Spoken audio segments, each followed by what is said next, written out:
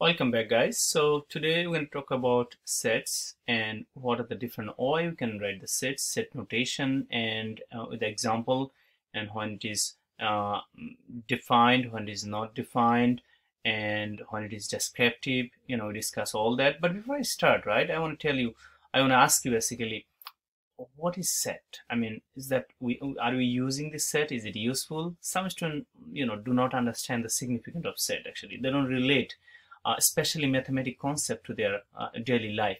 I tell my student, try to connect yourself with mathematical concept. Actually, okay. So the more you can connect yourself with real life example to what you're learning, that will stay longer in your brain. Okay. So if you stay from the beginning to the end of this video, right, you will see almost everything we can connect ourselves through the set. Okay, so let's start.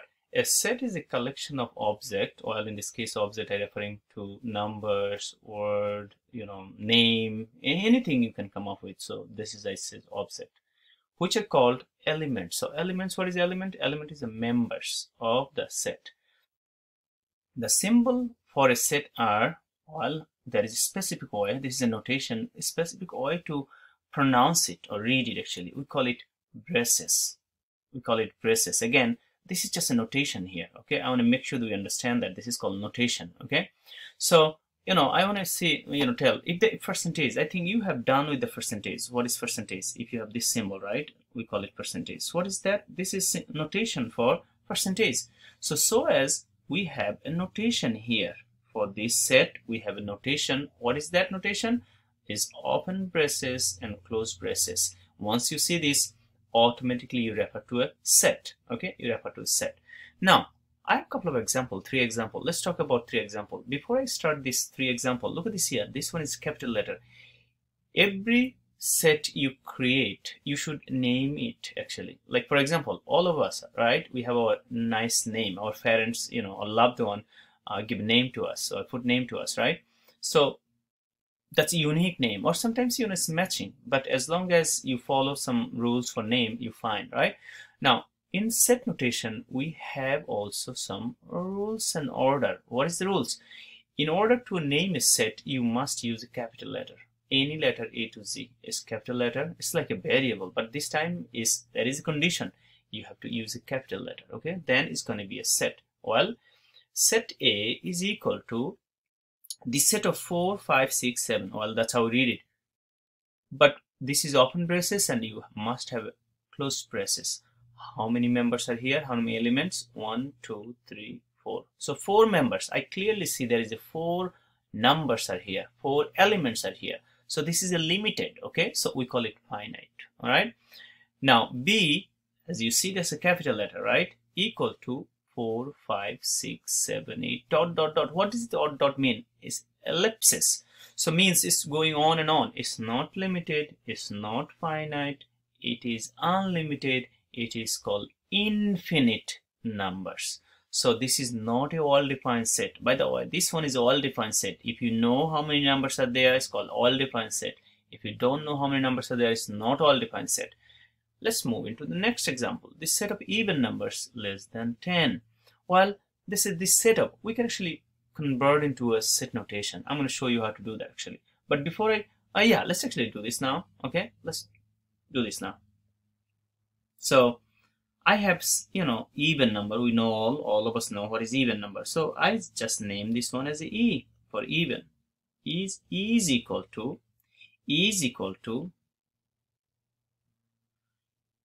open braces 0, 2, 3, some of you already objected me, right? Of course, I'm gonna actually make sure I'm writing all of them actually.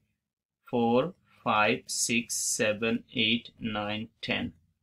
There is a reason why I'm doing this. Okay, all right, so definitely there is a comma in between. Okay, so remember they said even number. So this one is even. Clearly this one is not even. This one is not even, this one is not even, this one is not even, this one is not even. So I can actually get rid of those. Okay, that's gone. Those I can get rid of. I can get rid of those. Okay, get rid of those.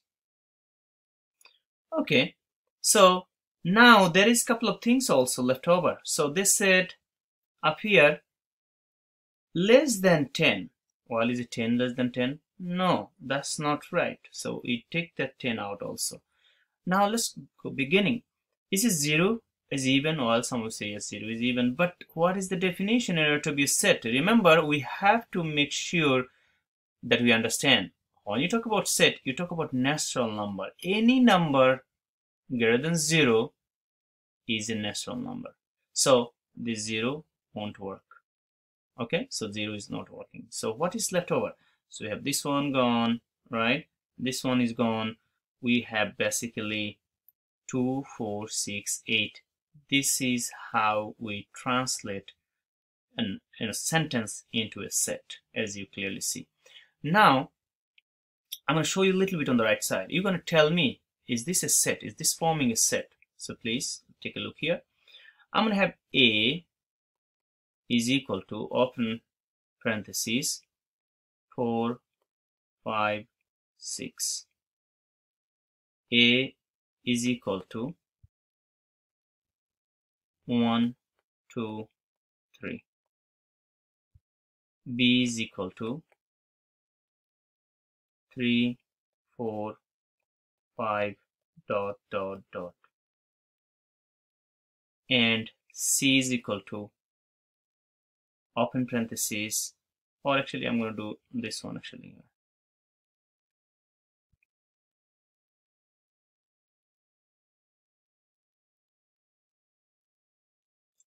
2, 3, 4. Okay guys, let's spend a little bit time here. So is A is a set? Obviously you're going to say no, that's not going to happen. Why is not going to happen? Because you cannot have this one. So that is not going to happen. This is not the way we write set. This symbol must be there. So right away this is invalid. We cannot use this. We cannot use this. This is invalid. Right away this one is also invalid, as you see. So that is not going to work. This is not a set. Well, some of you say, well, how about C? Last one here. Well, I have open braces. But the problem is this one is not going to make it set. So this one is also not working. So I hope you clearly understand when on how to recognize this is a set or not. As long as they have open braces and closed braces and some elements are there, or infinite number of elements are there, we could. Okay, very good.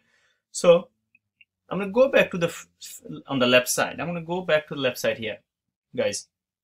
So if I look into this example here, right, this set is a, I mentioned, is all defined set, is a finite set with no members. How many members? 1, 2, 3, 4 members. This one is, we don't know how many members. Look, 1, 2, 3, 4, 5, and so many. We don't know. This is infinite. So this is not all defined. This one is all defined. Okay. So let's actually learn more about all defined. Okay.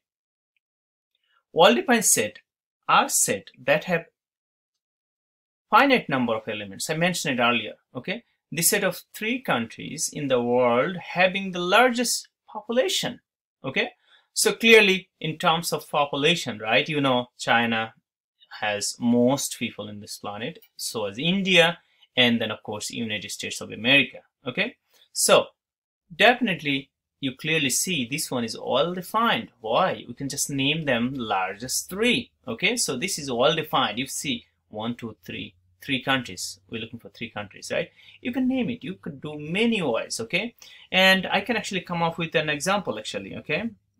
Even this one is all defined set. C, let's do this one. C is equal to 4. Well, I can use some word. Sorry about that. Apple, banana.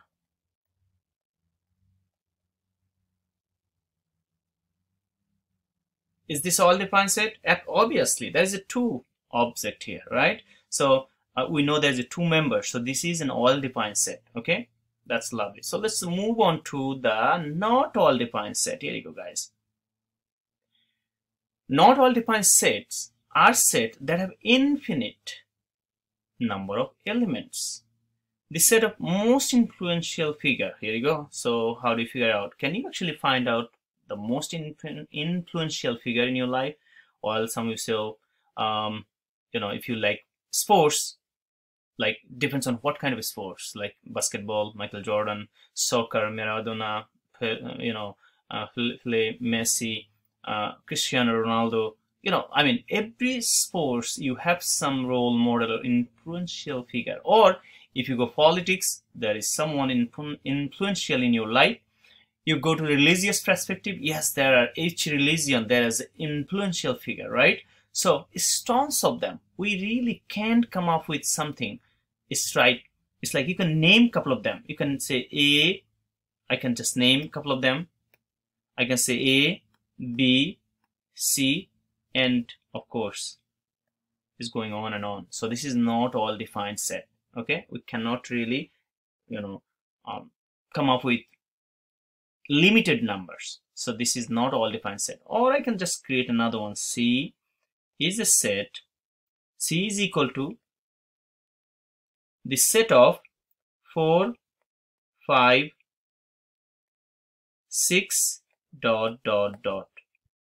This ellipsis, clearly as you see, right? So this is basically not all defined set, and you can name it actually. If it's apple, mango, banana, ...